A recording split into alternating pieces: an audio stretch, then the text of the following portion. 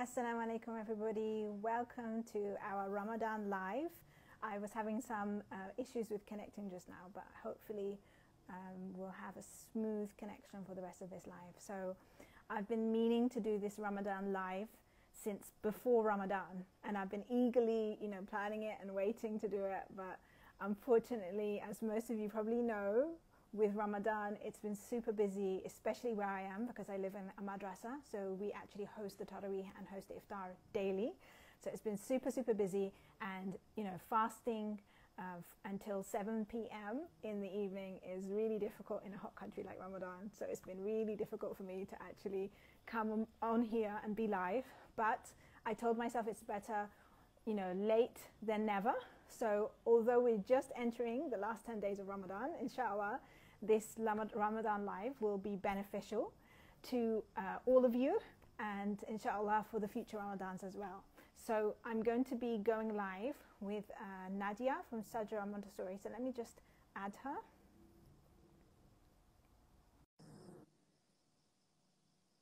Okay, I've just added her. So we'll wait for her to join. So there's been so many beautiful... Oh, assalamu alaikum. I can't hear you. Oh, now I can hear you. Now I can hear you just fine. So let me just readjust this. all right. Because it's... Hold on a second. There you go. That's better. So I was just saying that there's been so many wonderful things that have been shared on Instagram for Ramadan, and it's really beautiful to see all the different ideas and posts and things that people are sharing. And what we wanted to do in this live is to kind of talk about how you can apply the Montessori philosophy, or kind of give that kind of holistic Ramadan feel through using the Montessori principles. That's really what we want to focus on in this live. So inshallah, I hope that it's going to be beneficial for everybody out there. And also, hopefully it's going to take away the pressure. Because I think one of the things that I noticed is that, with Instagram, people share lots of things, and there's lots of amazing, amazing ideas being shared.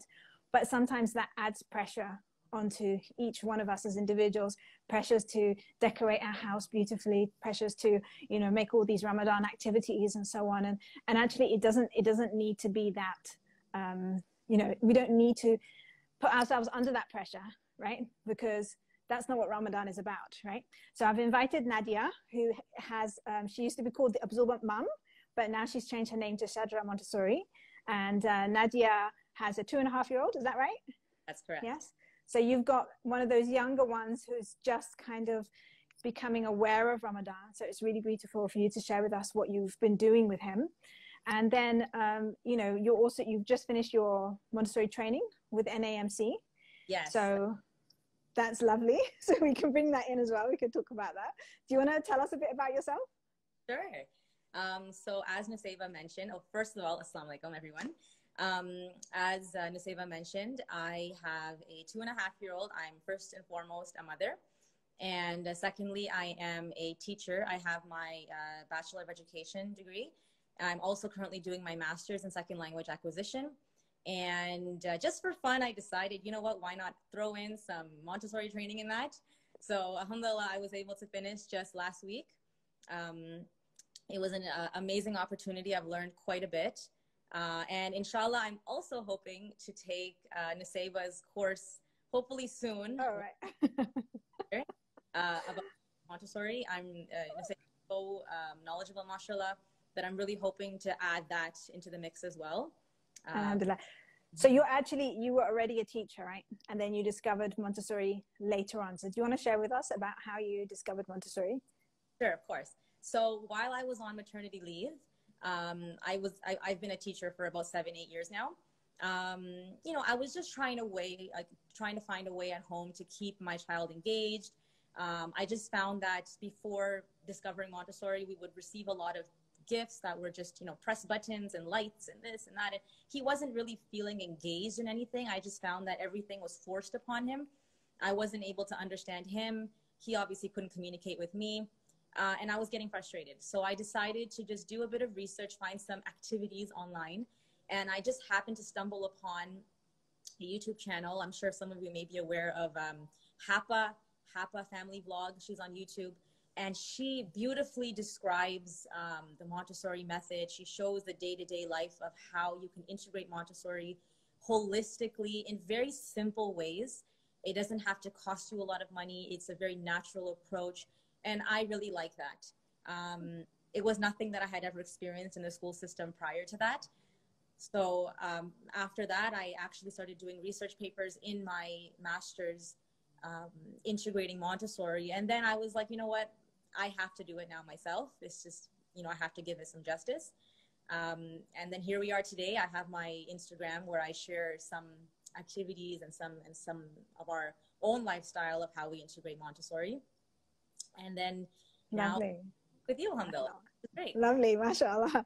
I think one of the things is a lot of parents, once they have their children, even if they have a background of education, once they have their children, they kind of begin to realize that, you know, those kind of like the pressure, the academic pressure that's put on children, and, you know, the kind of style of, you know, let's say toys with lots of lights, or all of the, you know, the worksheets and workbooks, they kind of realize that that's not actually what engages their child. So a lot of parents, you know, when they have their own children, they begin thinking, well, what can I do? You know, what can I do to engage my child and, you know, help them with their development, but at the same time be something that they're attracted to and they want to do. And that's how a lot of people come to Montessori. And I love that you said that, you know, you were inspired by the Hapa blog, and on there, you know, it's quite simple how she implements Montessori. And again, I think it goes back to that thing that it's not about pressurizing yourself. Like we just said about Ramadan, it's not about pressurizing yourself.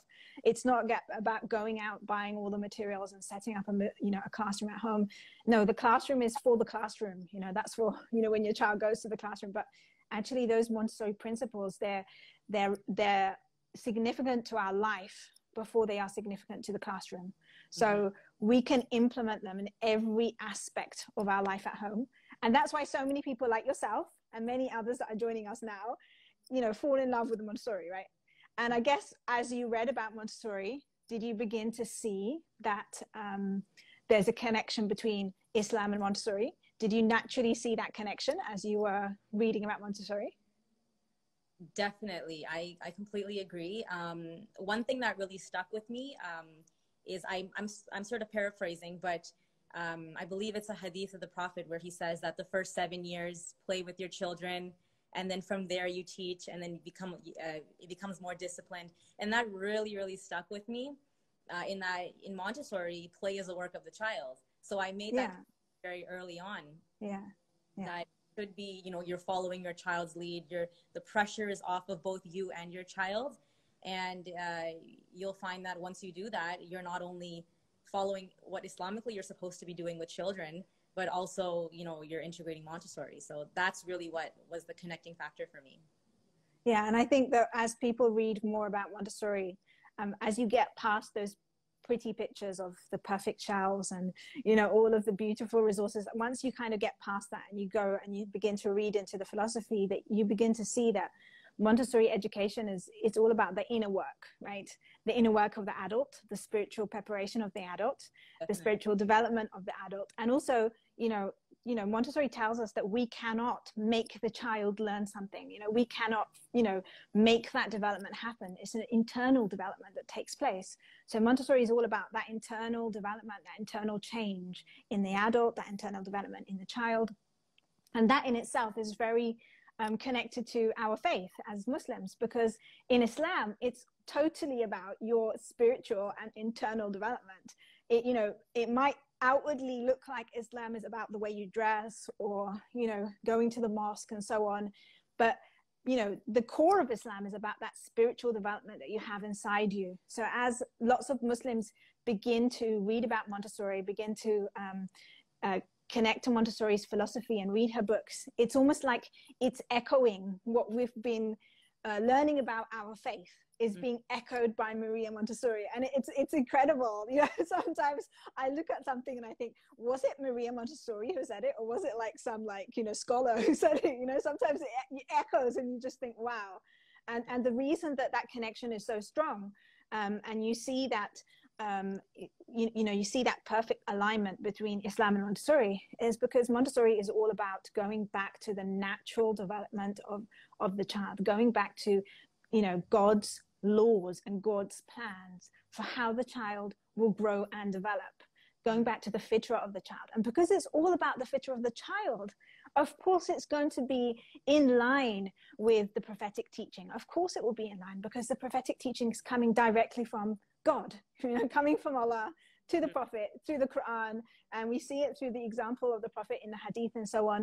So it's all going to be the same. And I think this really, for all of us who join this Montessori, Islamic Montessori movement, for all of us, we begin to see that, there's a perfect alignment, and it makes us not only excited, but it kind of gives us this kind of like sigh of relief that we've found now how to do it. We've found how to nurture our child according to our deen, but at the same time allowing them to develop to their full capacity and being in line with prophetic teachings. So that's, I think, one thing that a lot of people come to as they go through the Montessori philosophy. They see those deep connections, and that's really something that we want to continuously bring up in all of these live sessions, because a lot of people are asking me, how does Islam and Montessori fit together?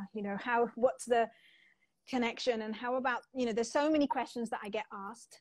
And it's actually really simple, right? I mean, as you've done your training, Nadia, I'm sure you've seen that the connection is really simple. It's not something like difficult. It's there, but sometimes we're just not conscious of it until later on as we go deeper and deeper into Montessori, right? And just to sort of summarize that in bringing Maria Montessori into our conversation, just to connect everything that you said, is it possible if I could just read the quote that really resonated? Yes, so please go ahead. And this is, and I know we have some audience who are not, we have an audience that's not just Muslim too. So I just find that this quote really resonates with people universally. It's, now religion itself is not something that has to be given to the child. It is not something that has to be taught.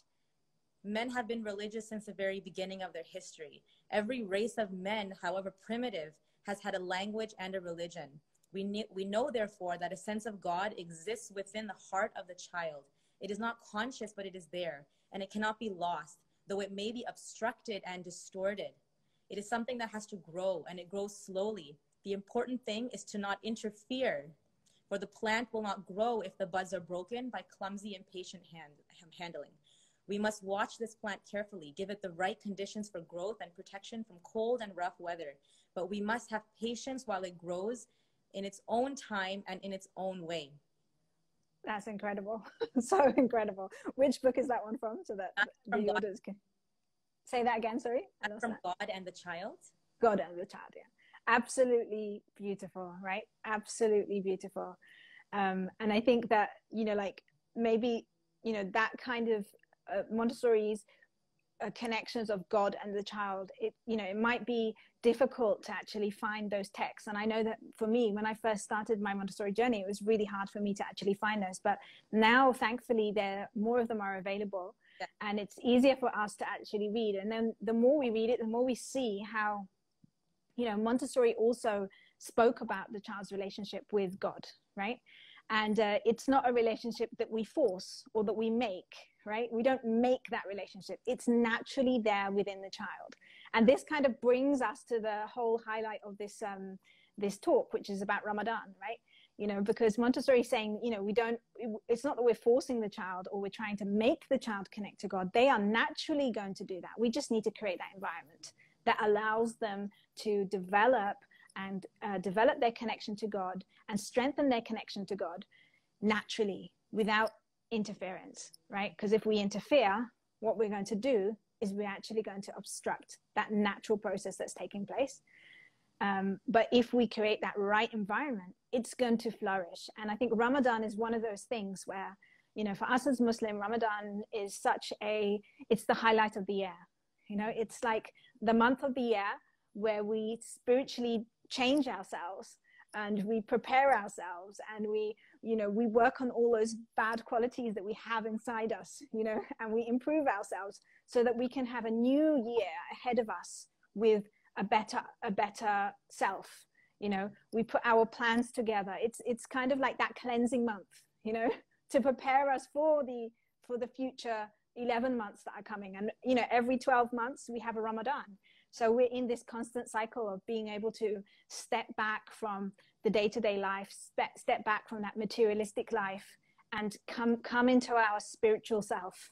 And, you know, the way that Ramadan is, it really kind of takes us away. We can't eat, we can't do certain things. And then we come away from all of that and we begin to like become more spiritual and purify ourselves, right? And this is part of, you know, the cycle of a Muslim. And but how do we get the child to connect to this? How do we help the child to be connected to Ramadan and see the significance of Ramadan? And if we look online now, there's so many, you know, wonderful activities and beautiful decorations. And I'm not against any activities, decorations. I mean, if you have the time and your children are interested, go ahead. But, you know, for me, it's what is the actual, the root, what's the bottom line of how we connect the child to Islam. And I think that quote that you mentioned actually answers it, right? That quote that you mentioned actually brings to the forefront that it's not that we have to do something to the child. It's not that we have to have lots of activities. It's not that we have to, you know, make Ramadan fakely exciting, or, you know, we don't need to turn it into a Christmas. You know, we don't need to, like, you know, put all that effort into it. You can if you have the time, and you can if you want to, because it's nice. It's nice to honor Ramadan as a beautiful month. But actually, the most important thing is that for your child to have that life experience of Ramadan. So we all know that the most important and the most potent moments of learning happen through real life experiences, right? We can all relate to that. Some real experience that we've had, that's what's made the biggest impact on ourselves. And to make Ramadan the most meaningful and the most memorable to your child, it's about giving them those life experiences, those day-to-day life experiences of Ramadan, of the tradition of Ramadan, the culture of Ramadan, you know, giving them those life experiences in all the aspects of Ramadan, so that your child will totally absorb that, especially those children who are below the age of 6. They will totally absorb it. And Montessori tells us that whatever they absorb, they incarnate in themselves, and it becomes part of their personality. So if you have that beautiful, positive environment of Ramadan, your child is going to absorb that environment, and it's going to become an integrated part of their personality. So Nadia, share with us what you've done in your environment to try and help your child really take in the essence of Ramadan. Definitely. And I think a key word that I sort of use to summarize is the prepared environment. And I think the number one thing that I have to look at that is myself. I am also the prepared environment. Exactly. There's a quote story that says that God prods and transforms the adult through the child. So, of course, having all these external things are great. However, first and foremost, I am the prepared environment that my child experiences first. So taking that into consideration, I looked at my own personal goals as a Muslim, and then I manifested that in a simple goal that I had, which was, for example, what you see behind me.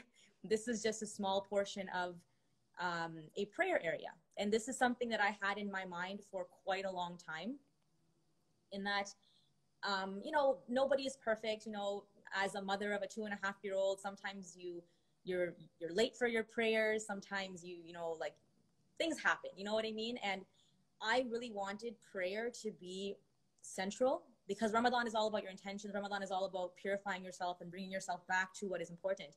So for me, I think prayer is the central thing that you should have in your home. Your home should revolve around prayer. Right. The Ramadan should revolve around that, and the Quran. So I decided to create a prayer area. If I can just pick up the phone and I can maybe... Yeah, lovely. So tour. I'd love that. Yeah, show us. So it's very simple. I didn't really do anything too elaborative, but we basically just created this outline of a mihrab. And a mihrab, for those who are not aware, is actually an indicator of the Qibla. And I found that this was very important to have, because obviously we're in the middle of a pandemic. I can't leave. I can't really go anywhere. My masjids are closed. So this is not only a visual reminder for myself, but it also is a visual reminder for my child who has never experienced this before, you know? Mm-hmm. So within our prayer area, we then have a bookshelf. I find books are so amazing. You know, I have tons of books related to Ramadan and just general books related to, you know, how to relate yourself to Allah and things like that. And then I have this is actually a bookshelf from IKEA, and this is what contains our janamats as prayer mats. And then the last one actually holds my hijab in there. Oh, so lovely. Organized, has its own place. And this is a permanent fixture within my home. I know a lot of people will create these Ramadan corners, and then once Ramadan is over, it's gone. Right? It's gone. Do you know, the thing is, in each one of our classrooms, and I shared this with you when we had our discussion before our live, right? In each one of our classrooms, we have a little masjid area. One of the things that really stood out to me when I came to Malaysia is that every corner of Malaysia, there's a surau, like a musalla, a small surau somewhere. So you can, there's always somewhere to pray. And, you know, in order for it to be an integrated part of the child's life, you have to have it in your home. You have to have that little tiny corner, which needs to be peaceful, which needs to be relaxing, where the child goes and they feel that sense of just, you know, calmness and tranquility in your home. You have to, and it's not hard. I mean, sometimes it's just simply having a beautiful rug, or, you know, like, you know, putting a nice picture on the wall, because a lot of people are in rental places, so they can't, like, you know, paint on the wall or wherever it is, you know, or if you have if it's your own home, then you can put some beautiful tiles or something like that. So in each one of my classrooms, I always put a prayer area, and I wish I knew how to share the photos on the live, but I think that this account doesn't allow me to share them. Does your account allow you to share photos? Because mine does. So yeah. Mine is not coming up with the button. So, you know, so we have like a prayer area in each classroom, because we want it to be that, you know, that salah, that prayer is a significant part of your day. Wherever you are, whatever you're doing, prayer is a significant part of the day. And it's not just prayer for the actions of prayer. And this is one thing that we have to remember when the child is absorbing prayer. It's not just about the actions, but what we want them to absorb, that prayer is giving thanks. You know, prayer is the best way that you can show gratitude for the blessings that you've had. So when we enter prayer, it's like we're entering saying, thank you, Allah. Thank you, God, for the beautiful weather, for the lovely day, for our family, for our this, for our whatever. So having that, you know, the prayer area is in essence is a place of gratitude, right? So we're connecting our children that, yes, you go throughout your day and you enjoy your day and you experience your day, but you are continuously in that state of gratitude. And, you know, all of the, you know, so many people have, you know, spiritually aware people who are, you know, from different faiths and background will tell us that the highest level of emotion is gratitude, right? And for us as Muslims, we're called to gratitude 5 times a day in our prayer. We're called to face our Lord and thank him for, you know, the first thing that we say when we pray is Alhamdulillahi Rabbil Alameen, you know, all praise to the Lord of the universe. So you know, that's what prayer is about. So when you create that area in your home, or you create that area in your classroom, you're creating that area that's always bringing your child that habit of always saying thank you, always recognizing and appreciating the gifts that we have in our daily life.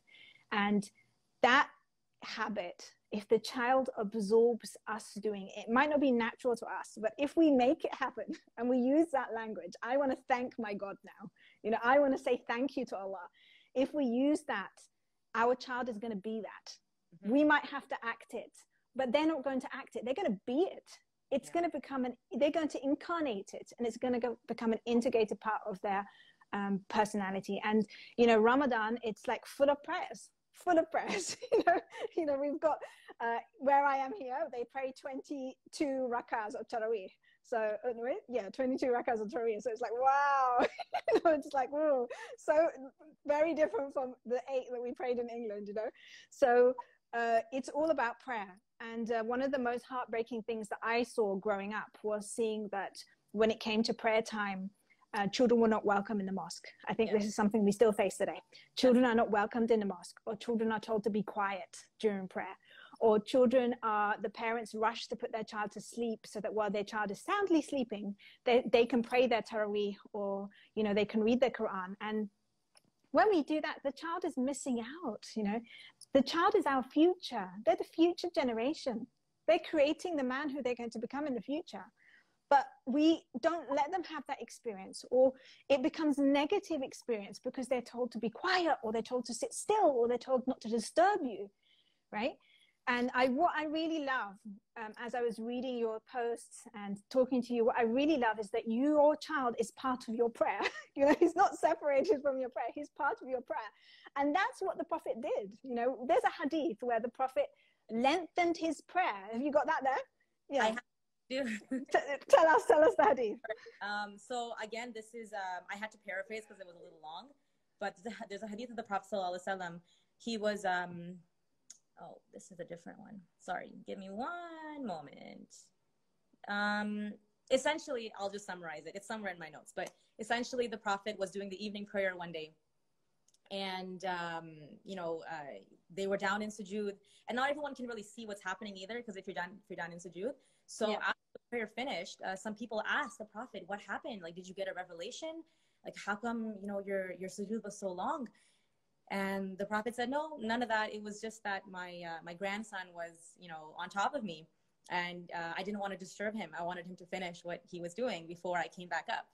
So beautiful. Like, imagine that's the Prophet who has the best of prayers, and he lengthened his prayer for the sake of the child, so that the child can have that lovely, exciting feeling of Ramadan, and he let the child call on him. And there's also another narration where the Prophet shortened his prayer because there was a child who was crying, and he didn't want that child to be left crying, you know.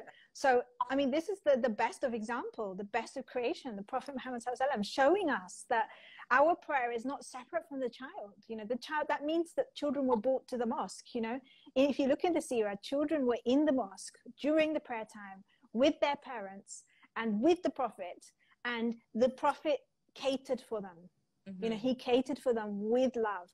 So that's what we need to be creating. And we know that sometimes children are not welcome in the mosque, right?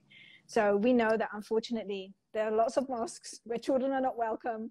And, you know, sadly, there are even mosques where children are shouted at, or children are, you know, shamed if they're making noise. But actually, the child needs to be part of that. They need to experience it, and it needs to be positive. So what you've done by creating that mosque area, especially in this pandemic, you know, and I love how simple it is. I mean, how did you do the design on the background? Was it with a So this was actually, I got a piece of cardboard. I had a big package that I had received one day, and I simply just took the cardboard and I created half of this design, which is like I don't know what the design is called, but it's essentially like that half of the mihrab.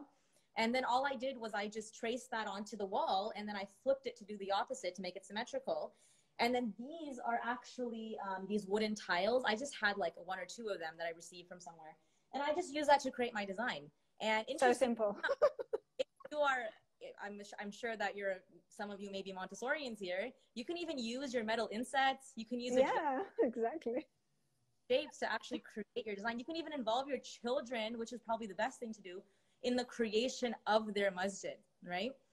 Which I think is best, right? Because then they can decide, you know, what the colors are going to be like, what the design is going to be like. So keeping them at the forefront, I think, is essential.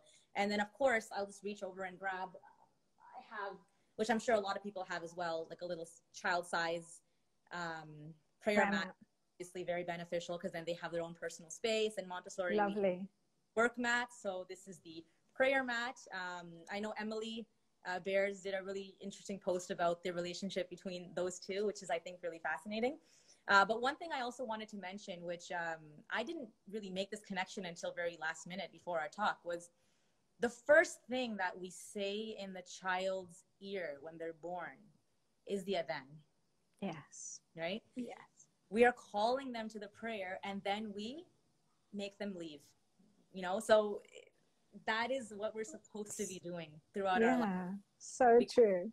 Prayer. And now is our opportunity to practically implement that in our homes and in our masjids, right? Yes. So similar to how, you know, in the Prophet's example, where the, you know, grandchildren were climbing on top of him, like my child would often do that as well. You know, I was the pickler triangle for him, right? I would go down, oh, gotta go back up, right?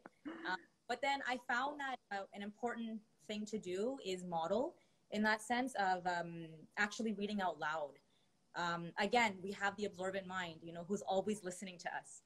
Yeah. And I found that, and there's actually a verse in the Quran that says that in Surah Al-Isra, and offer your prayer neither aloud nor in a low voice, but follow a way between. So, you know, don't be too loud so that, you know, if they're working, you're disturbing them, but don't be too low either that they don't actually hear you. Let that absorbent mind be there to, okay, this is happening in the background. This is kind of like an invitation that, okay, I could go or I could do my own thing, right? But knowing that that is happening in the background, not only will they be invited, they are indirectly learning the prayer, and they're learning the parts of the prayer too. So they're absorbing all of that. Exactly. And I found that, you know, slowly my child stopped doing that, where he would climb on top of me. And he knew that as soon as I would say my salam, that's when I'm done, because he learned that because I was saying it out loud, and I continuously do that. And now we're at the stage where, alhamdulillah, he is, you know, doing the parts of the prayer. You know, obviously he's just imitating me at this point, right? Yeah. But we've gotten from, you know, climbing on top of me to imitating. And I found that if I simply turned the TV on, or if I said go away, he wouldn't have that opportunity to actually learn on his own, right? No, not at all. Sit down and say, watch me pray, or let's read a book about prayer. I'm letting him do what he needs to do to absorb it in the way that he is most comfortable doing, and in the way that I'm not interrupting, right?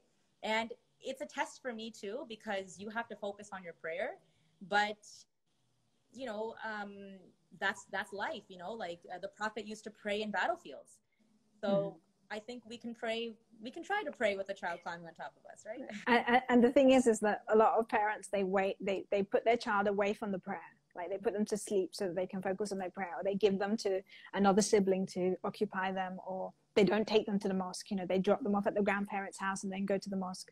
So a lot of parents do that. And then when their child is older, now they have to introduce the prayer to their child. And they're like, how do we introduce the prayer to our children? But actually, if from the day that they're born, your child is already part of the prayer, they're already experiencing it in their environment, it's part of their life experience, it's very natural that they will want to pray. It's very natural. I mean, with my own son, you know, I never kind of, you know, as he got older, I never kind of said, right, now you have to pray. I mean, I remember this was something I sought advice from a sheikh, and I asked him, you know, what do we do? You know, do we actually like make our children pray, or do we, you know, give them space and they will naturally do it? And he said to me, pray in his environment, pray, let him see you, let it be a nice experience, and guaranteed he will come and he will pray. And what was really beautiful is that, you know, at quite a young age, he just decided that he wanted to do all of his prayers.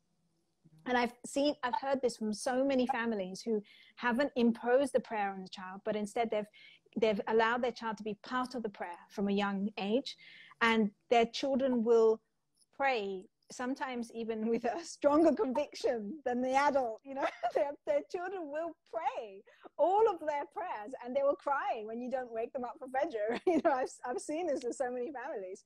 So that's the key thing, you know, like you said, you know, we call the adhan in their ears the moment of birth, and then we need to let prayer be part of their environment, you know, constantly, so that they're having that life experience, because life experience is what's going to impact your child the most. It's the life experience that he's going to absorb that are going to become part of his personality.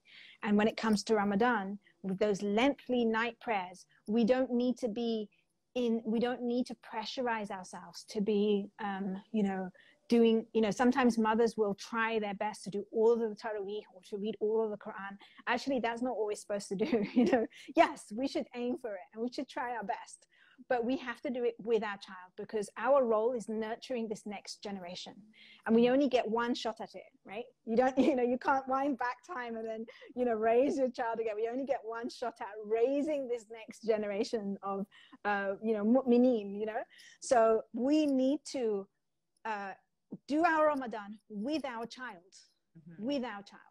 so that, everything else will unfold naturally. So that's really beautiful. We've spoken a lot about prayer. Tell us about some other things that you're doing with your son, some other life experiences he's having that's connected to Ramadan. Definitely. So one big thing, which I'm sure a lot of people are also doing, is preparing the food, preparing the iftar. My child obviously is not waking up for suhoor because he's 2.5, right? Come on. But I mean, although some kids will wake up. One day, I'm like, go back to sleep. but preparing the iftar is so big in our home. And what's nice is you can integrate your culture into this. You can, we're actually doing a Ramadan around the world. Just do check out Nadia's account because she's been hosting this Ramadan around the world, which is really exciting and beautiful to see, because I think a lot of people don't realize that, Islam is our religion and it's kind of like our blueprint of how to live. But with every culture, there's a different way that we do it, right? And it makes Islam so beautiful because across the world, you can see so many different ways of, in celebrating Ramadan or integrating Ramadan into life. So many different ways. So I love those hosts that you're doing at the moment. So do make sure you check out her page and check their stories out because they're really interesting. Anyway, go ahead. So, making sure you try and integrate them in making iftar. And that's where your practical life comes in, right? So everything from, like, his favorite thing to do is we have this thing called fruit chaat. It's like a South Asian thing. And it's great for cutting. So we cut the fruits into very, very, very small pieces, mix it all up, and then, put on all of your masalas and everything. And he loves the mixing process and taste testing. And it's actually good because they can taste test for you because we can't do that. Lovely. Yeah. They're actually beneficial. Yeah. And it's all that practical life and then all that sensory experience, because Montessori tells us that the child between 0 to 6 is a sensory explorer. So they're getting all of that exploration with their senses. Definitely. And then I'm sure you're bringing in the language. Yes. With the naming the fruits and everything. And even that preparation involves mathematics because you're estimating and making judgment and mixing and, so it's so beautiful to involve your children in food preparation. Definitely. And then, of course, the fact that we're sitting down on the table, he'll help. Because, obviously, like when it's not Ramadan, sometimes you don't make a big deal out of when you eat. But in Ramadan, it's a very particular thing that it's iftar time, like we're all hungry. So, and because of Ramadan, I didn't even have this before. We actually have we finally got an adhan clock. It's sort of up there. And I was like, this is actually important because he needs to understand that this is the time to break our fast and pray right afterwards. So we ask him that, okay, you tell us when it's time to break our fast. We all go to the table, we sit down, he sits down with us. Setting the table is huge. He loves doing that. And then cleanup is also big. He's sort of getting used to that, filling the dish, taking the dishwasher. All those things are just part of the things you can do in home to sort of involve your child. Even just helping us in when we're actually getting ready to then pray. He'll take out all of our prayer mats, especially if my parents are over. He'll help them with that. So those are some things that we do in the kitchen. And then I would say we actually, unfortunately, were in the middle of COVID. So we can't really, go to our masjid. But what's interesting is that he's seeing us go to the drive-through iftars. So we actually have this thing where you can take your car and then you can pick up food and give a donation and then leave. So he's really curious as to why the masjid is closed. And it's sort of hard to explain to him why it's closed. But what he does see is people giving us food and us giving donations. So that's where you can sort of integrate the idea of charity, helping your child understand that, the masjid itself is a place where you can give donations and then you can drop off food there. You can get your child to create, boxes and you can actually go to the grocery store. There's actually a grocery store near me. It's actually owned by a Pakistani family and they have these shelves of pre-made bags that you can buy, and then you can drop it off directly to the masjid, which I think is amazing because it's actually child's reach. They can grab it, they can see what's inside of it, and they can pay for it, then they can drop it off. So it's not too big that they can't carry. It's like about this big, which I think is so adorable. So getting your child involved in donating and raising funds and, you know, collecting food, I think is so important. My son loves going grocery shopping, so this is perfect for him. You know, just dropping food off to your friends and family, I think is so important. We have a friend who lives pretty close to us, and we can't really interact much with her, but we'll always make it a habit of dropping food off to each other's houses. So he's involved in that process. I always give him the little bin, and I say, auntie now, and then he'll give it, and then he'll receive something in return. So again, that idea of sharing your food and giving is so important, that a 2.5-year-old can definitely, I feel, understand that. Yeah, which is beautiful. I think that charitable aspect of Ramadan is also another thing that we can bring into the child's life experience, like you've mentioned. And I think it's really important because, you know, like we said, Ramadan is one of those 12 months where we develop all these good habits, you know, to care for other people who are needy, or, you know, people who are sick, or, you know, whatever it may be, to really become aware of those people, and then to give, and for, you know, to give for those people, and to experience a little of what they might be going through, you know, the hardship that they might be going through. And, you know, giving your child those life experiences are so beneficial, and it will integrate into his personality. And, you know, before COVID, we could actually go and hand to those children, the ones who are in need, or we could go to an orphanage and hand to the children, or we could find people on the street and, you know, homeless people, and give them food. Of course, we can't do that now, but it's really beautiful that there are opportunities in the mosques, or in, you know, the local places for charity. There are opportunities that we can bring our child and show them. And, you know, it's really easy to do everything online. Like, it's so easy to give charity online, right? But we need to remember that the child needs a life experience so that it can become part of them, so that they can absorb it. So just like you said, is, you know, going out, you know, buying the things and doing our best to show the child that we're giving this away. You know, that is the experience that they're going to absorb. And then it will become a part of them to be charitable. It will become a part of them to be considerate of others. It will become a natural part of them that when they see somebody in need, to lend their hand, to give from what they have. And Ramadan, you know, it really highlights to us, you know, are we doing enough charity? You know, are we helping enough those that are in need?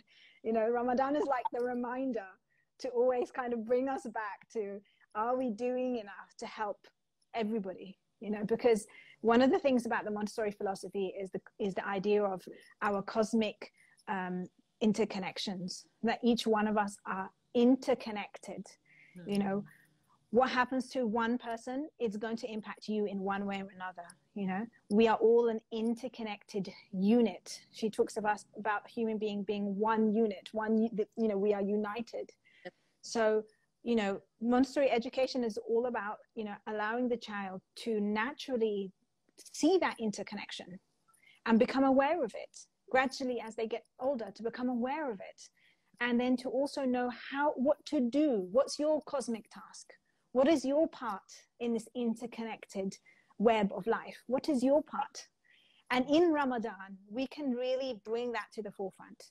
We can really bring that aspect of interconnectedness. We can really bring to the forefront what our cosmic task is and what our purpose is, and show the child in many, many ways how we can you know, be of support to others. And sometimes it will be things like giving charity and, you know, getting food and helping the homeless, or visiting somebody who's sick.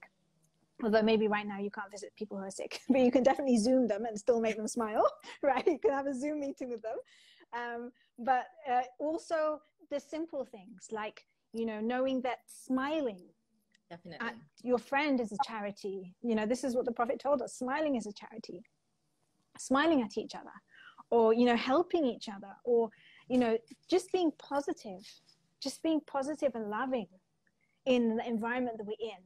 This is a form of charity, you know? So Ramadan kind of brings us all back to that kind of state of who should we be? and what is our role in this world, and what's our connection. You know, you're miles and miles away from me. I'm all the way in Asia and you're all the way in North America. We're like, you know, miles away from each other, but we're also connected. You know, there's an interconnectedness, and letting our children begin to see that every year we have this month that we can come back to the meaning of life and come back to that interconnectedness and begin to develop those habits that we should be doing for the whole year. So it's not about, you know, in Ramadan, you pray lots, you read Quran, you do charity, and then after Ramadan, you just go back to how you were before. No, I mean, the true measurement of whether you've been successful in Ramadan is whether you come out Ramadan changed, right? This is your opportunity to change. And we want to see our children actively seeing us change ourselves, you know, actively seeing us setting goals and changing ourselves to become better parents. You know, they'll absorb the energy of us doing it, and through our conversations with them, you know, they will absorb that that's the habit of Ramadan. The habit of Ramadan is purifying yourself, changing yourself, becoming a better person. And, you know, all of these small examples that we've been given in the live today are, you know, showing us that it's not that hard, actually. It doesn't cost a lot of money, you know. It doesn't cost a lot of money. It's not that hard. It's all about going back to the spiritual preparation of the adult and the prepared environment, right? And ensuring that the child is having those life experiences. For sure. Definitely. No, for sure. And just again, like the Prophet said himself, that like he would set an example through his actions, you know, more so than his words. It was all through his actions, right? And again, like just as you mentioned, simple things. So we were at the playground actually just yesterday, and you know, just out of the blue, like my child, he allowed a whole bunch of kids to just go in front of him in the playground, and I asked him why, and then he said, "Oh, it's theirs. It's actually their playground." And what was happening was we were actually doing this thing with a few friends of mine where we were, I was giving some of his old toys away, the things that he wasn't playing with, and, you know, and they would also give some things in return, but he didn't really see that part. He was just seeing us giving, that, okay, we're now done with it. So now we're going to give. So whether it's connected to that or not, I'm not quite sure. But the point is that he took the time and the patience to say, okay, you know what? I can see that they really, really want to go on the playground. I'm going to let them go. And then I'll go later on, right? And when I was giving away his toys, he said, you know, it's okay. It's theirs. I'm done. It's theirs. And he kept saying that. So it's just that idea of not being so attached to things either, right? We're getting them involved at a very young age, and really having those deep conversations that, okay, this is something that doesn't necessarily belong to you. This belongs to Allah, you know? So you're done using it. You've gotten your use out of it. Now let's give it to someone else, right? So, you know, something like charity and understanding poverty may be a little bit too advanced for young children sometimes. So bring it down to a level that they can understand, something like their materials, their toys, or letting that child have a turn first at the playground, right? So this is something also to encourage in Ramadan, and then hopefully can be translated to after Ramadan, right? Yeah. So, yeah. Lovely. And bringing in that whole thing of, you know, love for yourself, what you love for others, right? Mm-hmm. You know, in Ramadan, we want to give what we love and what we enjoy to others so that they can love and they can enjoy. And actually the pleasure that you get out of giving something you love to somebody and seeing them happy is often much better than the pleasure you get from doing that thing yourself, right?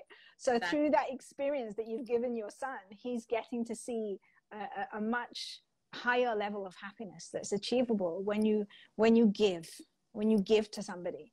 And, you know, Ramadan really brings us, it really highlights that for us. It really brings us all back for us. And of course, we know that that our reward with Allah is multiplied in Ramadan, right? We know that any good deed that we do, it's like the incentive that Allah gives us to change ourselves, right? You know, not that we should only do it for the reward, but it's like an incentive to kind of pull us in to do as much as we can in this month, and then keep that as part of our character and part of our lifestyle for the rest of our lives. So if our children experience Ramadan like that, if that's how we're being, and that's the environment that we're creating, and that's the energy that we're creating with Ramadan, then imagine how they will grow and what they will do when they're adults. That Ramadan will be a constant reminder, you know, that 12th of every year will be an opportunity to always reconnect them, to step up to another level, to become a much better person, to further themselves, you know.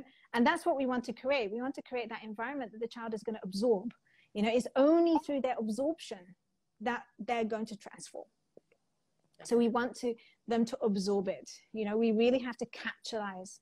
From 0 to 6, the child is absorbing everything. It's like a tape recorder.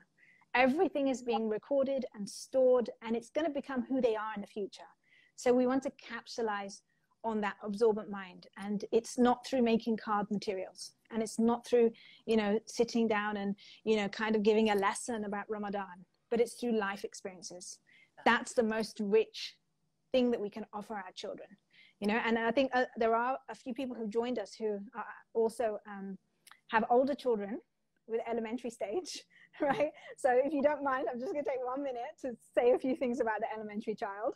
So we know that like 0 to 6, the child is absorbing. And then from 6 to 12, the child now has a rational mind, a reasoning mind, and they have this powerful imagination, and they're really interested in the social aspects of life. So we want to capitalize on that. You know, the child they have this reasoning mind, so they're ready to learn the fiqh of Ramadan. They're ready to learn the details of Ramadan, you know, what breaks your fast, what doesn't break your fast, you know, how many prayers you need to do now and how many prayers here, and the whole story of the prayer, or the whole kind of like nuzul of the Quran, and, you know, the different significance of the days in Ramadan, you know. It's when your child is in elementary, that's when we can begin giving those lessons about those things for the child, because they've got that mind that is curious, that's asking the why, that wants to get to the bottom of it, right? So we give them those lessons. And I found that children in the elementary stage are so closely connected to, and ready to learn fiqh, right? But we have to give it to them at their level. They're ready to learn fiqh. So all of those aspects of fiqh to do with Ramadan, you have to leave that for the elementary years. It's not necessary to bring that in earlier. If your child asks questions earlier, like how many, you know, rakahs do we pray? Then you can just tell them simply it's 4, or it's 5, or it's this or that. But it's when they come to the elementary stage that we really have to begin. We can give them those lessons. And this fits in with what the Prophet told us, you know, about, you know, play with your child for 7, then teach them for 7. So it kind of comes in there, because Allah's given them the mind that's ready for it, that reasoning, thinking mind. And then the child has this great imagination, and we feed their imagination through stories, you know. So this is where you bring in the stories about the great Muslims, the historical stories about Ramadan. There's so many great history things that happened in Ramadan, right?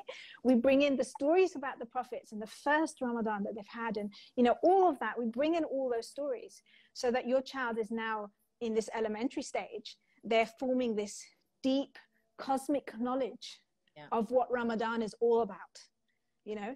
So that's kind of how we approach Ramadan in our school, and how I approached it with my son. And one of the traditions that I did in my own home in elementary years was to always make Ramadan the seerah time as well. I mean, we always do seerah, but we really emphasized that Ramadan was like the seerah storytelling time, where we constantly had the stories of the Prophet from the beginning of Ramadan to the end, to try and cover the seerah of the Prophet.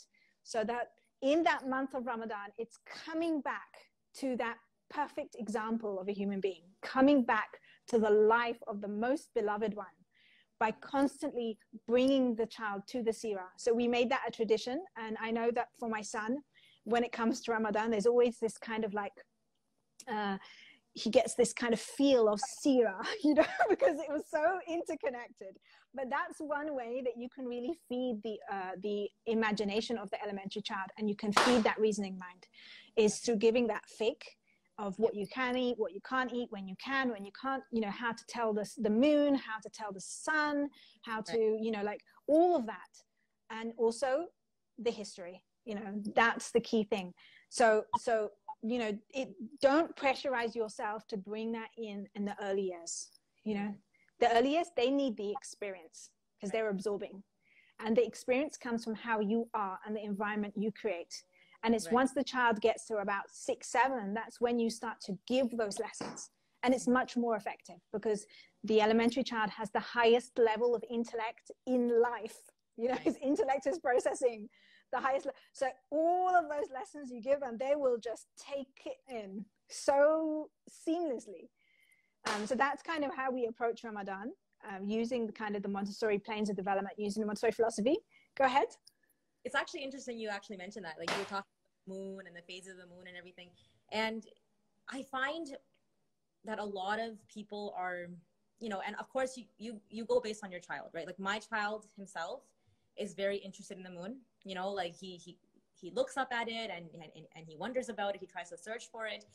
And to be quite honest with you, I did integrate an activity to do with the moon, but to be perfectly honest, he's not ready. You know, I don't find he's ready for that. You know, like I created it. We actually created like a little moon cycle and everything.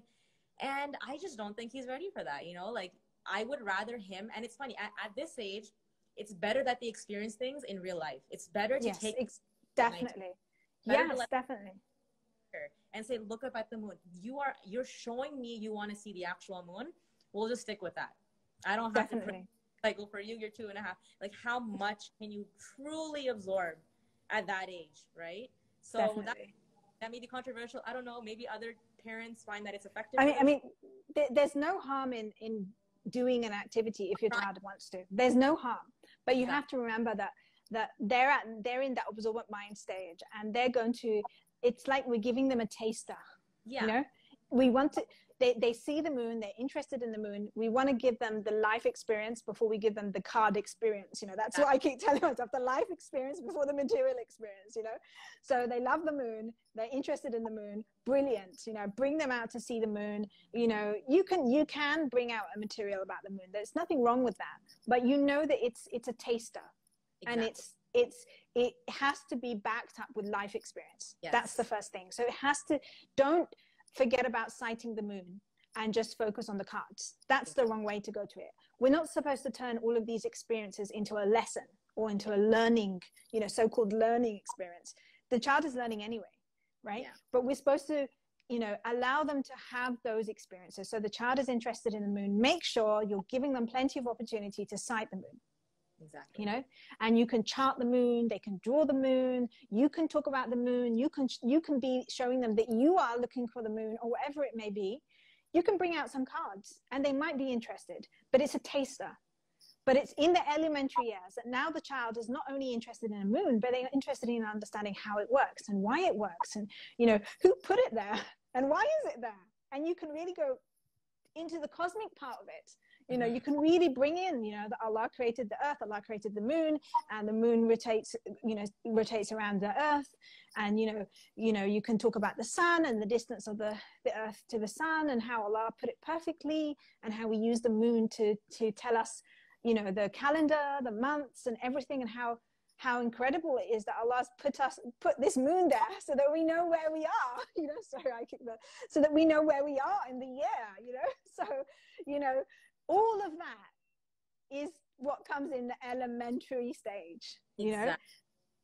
And just one last thing I just wanted to say about the moon was, I found this amazing book. Honestly, I haven't even heard about this much. I just happened to stumble upon it. Someone told me. It's, I don't know if it's backward, but it says, but who is Allah? And it's such a beautiful book for a child of my age, especially, where it starts off with a boy who notices the moon. And that's how the conversation starts, where he says, wow, what is this? He goes and asks his parents, who made it? Because children are always wondering, my child at least, everything right now, he's saying, who made this? Who made this? And my answer is always Allah, right? So it's just a beautiful book that sort of talks about the moon, but then puts it into a context. You know, it's not just the phases. It's, you know, he created the moon, and then he also created, then he brushes his teeth, he goes downstairs, he has breakfast, who created my food? You know, and then you talk about gratitude. Then you talk about playing with your toys. He goes outside and he plays with a kite. Who created my kite? Who created the sky? So it's really honing in on the curiosity of a child. That's what it literally says on the back. It says Adam was really curious about Allah. So I just found this book to be really fascinating. This is literally my child in a book right now. So that goes really beautiful with that quote that you read from Montessori. You know, where it's innately within the child, that connection to God. It's there. They recognize it. You know, we know as Muslims that before we came to this world, you know, we were all souls, you know, and we already testify to Allah's existence. So we know that we've already had an existence. It's the fitra within us, and it's within the child. It's not that they don't know. Sometimes people ask me, how can I introduce God to my child? I'm like, you don't have to introduce God to your child. Your child is more connected to God than you are, darling. You know, you just need to allow them to continue in that, you know, natural connection that they have. You know, don't interfere in the wrong way. You know, don't interfere, don't force it, don't push it. You know, just create the environment that it's going to allow them to flow in that. They will teach you. The child will teach you. You know, you will become closer to your God through your child. You know, you will become more aware of what you need to change in yourself through your child, right? So it's not that you need to introduce God. They've already got a connection to God. And that's why all these beautiful questions come out. You know, like in that book, these beautiful questions come out. And a child shows us that even from a young age, they want to be connecting to God. They want to be hearing God. They want to hear us talk about God, you know, time and time again. Because in this dunya that we're in, it's this world is the material world, realm, right? It's the material sensory realm that we're living in. And the whole purpose behind this realm is to connect us to God. You know, the whole purpose behind everything that's around us is to connect us to him. And that's what Allah tells us. You know, he didn't create us except that we worship him, except that we find him, except that we recognize him and we connect to him. And that's what this world is all about. That's the cosmic plan. That's the cosmic interconnection. And that's our cosmic purpose, our cosmic task, right? So the child is seeking that from birth. They're seeking that. You know, it's just that we don't recognize it sometimes because we're so caught up in another way of living, this very materialistic way of living that we're in now, which, you know, nowadays we have so many amazing things like Instagram where we can connect, like right now, we can talk and have these lovely conversations. But at the same time, we have these other things, you know, that can take us away from that spiritual development. So we need to balance it. And the child needs those life experiences. The young child needs those life experiences. And that is what would have happened at the time of the Prophet. Exactly. And that's what would have happened at the time of the Sahabas. The children would be living Ramadan alongside their families, alongside their communities, alongside the Prophet. They'd be living Ramadan. And they'd be actively seeing the adults around them transform in Ramadan. And that would then, you know, be absorbed and become integrated in their personality. And then they would grow up to be those people that no matter where they went in the world, no matter how far they traveled, when it came to Ramadan, this is a time of improving yourself. This is a time of giving gratitude, giving shukr for all the amazing things that we experience and we have. And this is a time of being charitable and connecting and realizing that interconnectedness between us and each and every person and every living thing around us so that we can give back. Give from what we have and what we love and what we enjoy. Give back to others, you know. So it's been so beautiful talking to you, Nadia. That was so beautiful. Can we just like get some likes for Nusayba? Because that was just like the wonderful summary of everything we just talked about right now. No. It's so beautiful talking to you. And, you know, I really love how you... you know, we are in the last 10 days of Ramadan, and some of us may feel like, oh wow, I didn't do much of that at all, right? But the reality is that we're in the last 10 days of Ramadan. This is the time that we should be putting in more effort. And if we didn't do it then, it's okay, you know, like we can do it now. You know, we have so much to look forward to. And so take those last 10 days to just improve whatever it is you want to improve, make those goals, make those changes within yourself. You are the prepared environment, first and foremost. And then inshallah, you'll see those differences within your child. And also take the opportunity to think about how you're going to plan your Eid, right? You know, are you going to integrate some non-materialistic aspects into your Eid? I remember one time when I was going to the masjid, you know, way back, I remember I saw this little girl. She was probably 2.5, 3 years old. She was going around giving little bags of candy to like all the children. I thought that was adorable, you know, like for a child, for children, usually they're just, you know, I want my candy, you know, but this child was going around the entire masjid just giving these little kids candy. I thought it was adorable.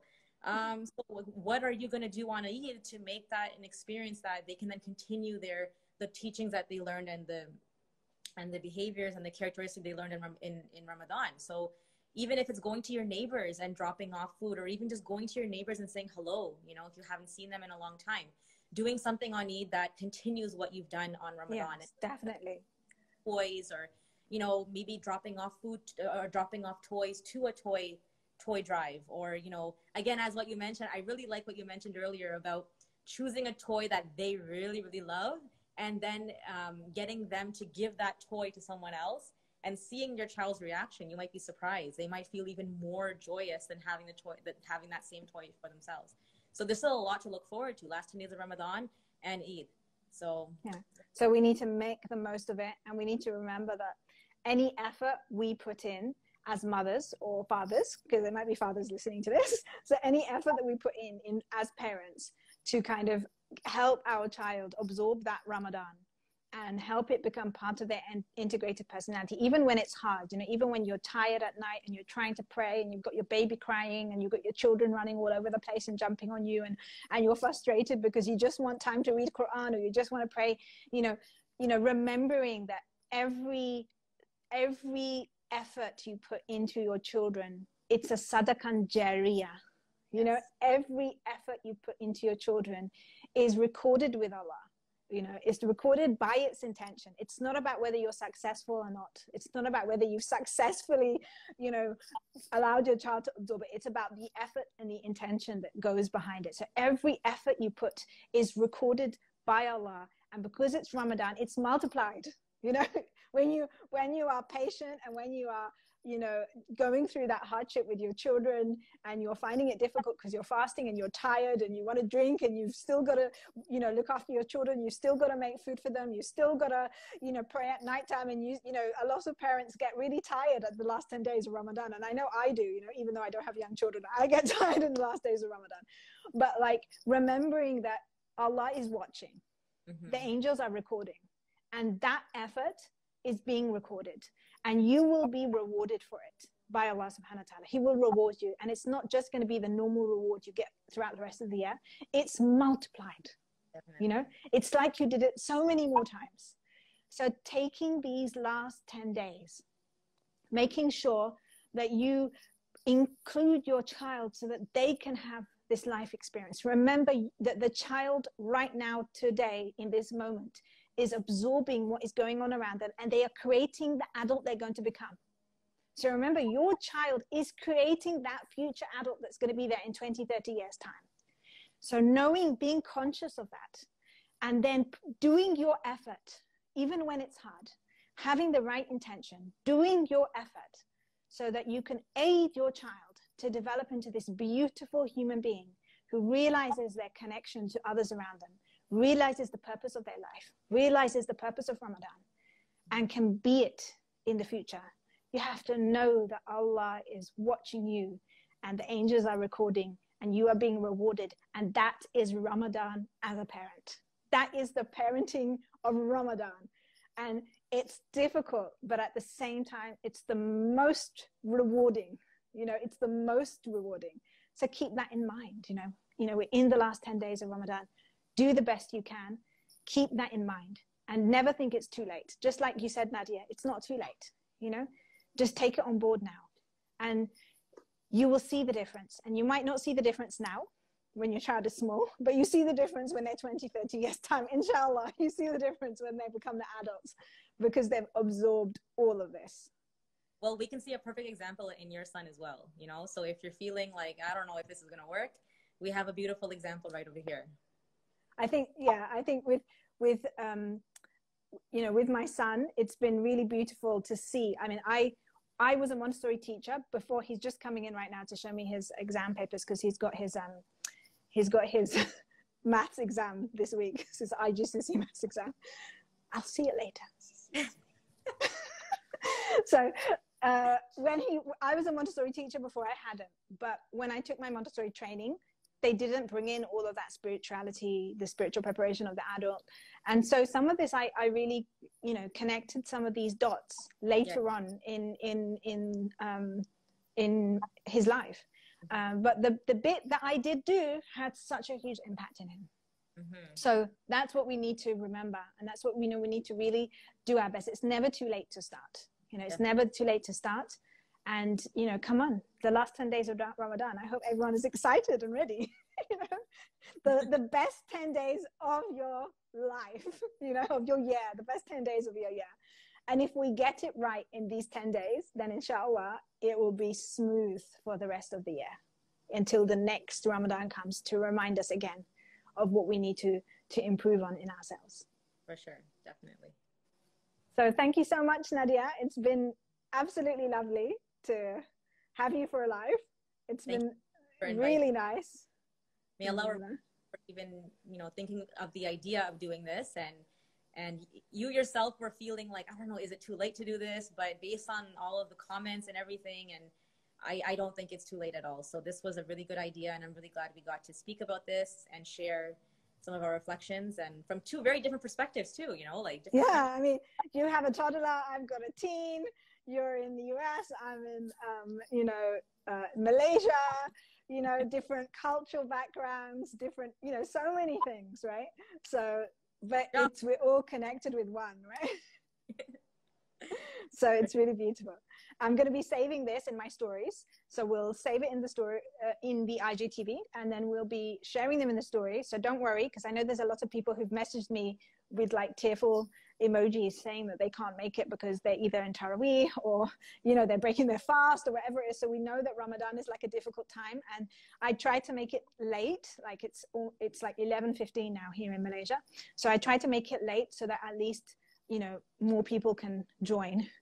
But don't worry, if you haven't joined it or you haven't managed to catch all of this from the beginning, I'm going to save it in my IGTV. I'll share it in my stories. I'll share it on my main account, Rumi Montessori, and I'm sure that Nadia will be sharing it. Oh, and yes. Please, please, please, if you're listening and you love this live and you have any comments or anything you want to add or anything you want to share, please put it in the comments, because we can keep this discussion going in the comments, right? So put them in the comments, and please share it with anybody that you think will be interesting.